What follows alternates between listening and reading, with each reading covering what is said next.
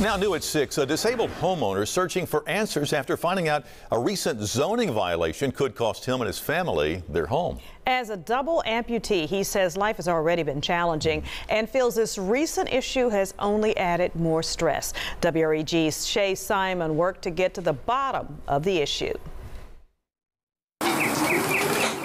For the past few years, this is how Margarito Sotelo has gotten inside his truck to get around. Up the ramp in his wheelchair, then in through this sliding door. After 50,000 tons of metal, he says, fell on him 15 years ago.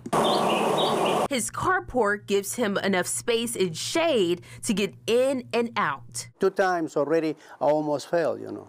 Yeah, and I mean, that's why I put in this carport. But 3 months ago, he says Memphis Shelby County Planning and Development told him his metal carport had to go, calling it a zoning violation. They told me I give it 1 month, you know, in 1 month, I don't want to see again, you know, if it, yeah.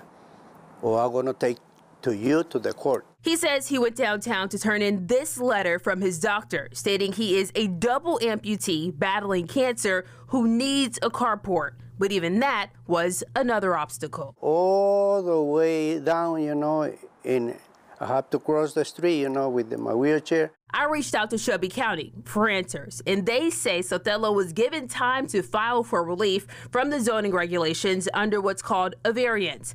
But right now, they don't see an application in their system.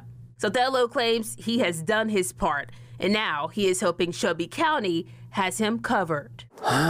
If not, put it in sell my house.